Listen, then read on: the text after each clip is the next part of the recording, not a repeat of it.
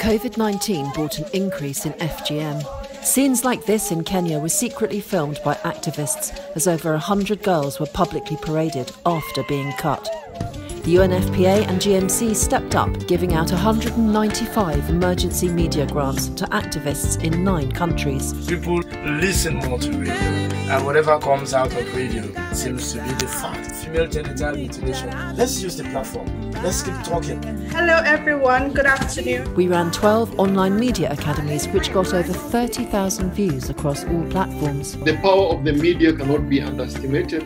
We created a bilingual virtual media library full of animations, cheat sheets and films. And we welcomed 350 new activists, journalists and religious leaders to the fight. Les médias jouent un rôle très important dans cette lutte et ça nous permet de montrer jusqu'à quel point vraiment le sujet est une urgence.